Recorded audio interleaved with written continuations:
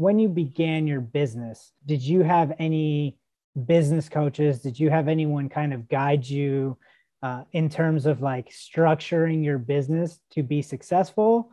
Did you have a team? Were you a solopreneur? Like, were you just like, okay, it's just me. I'm going to start an LLC and then I'm just going to do all the work and subcontract everything?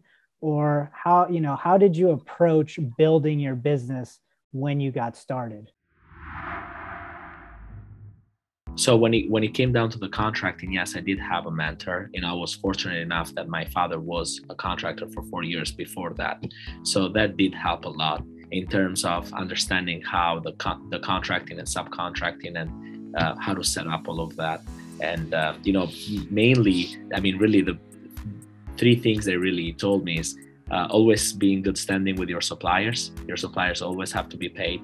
Your payroll and your subcontractors always have to be paid because, bad news travel faster than good news.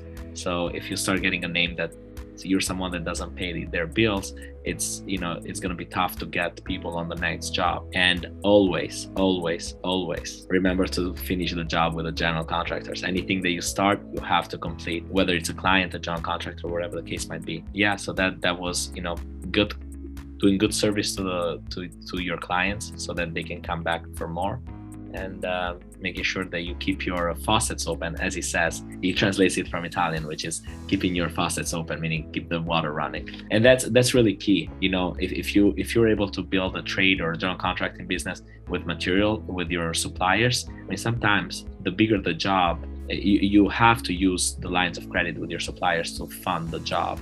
You might get, let's say, $100,000 job, which requires $30,000 worth of materials.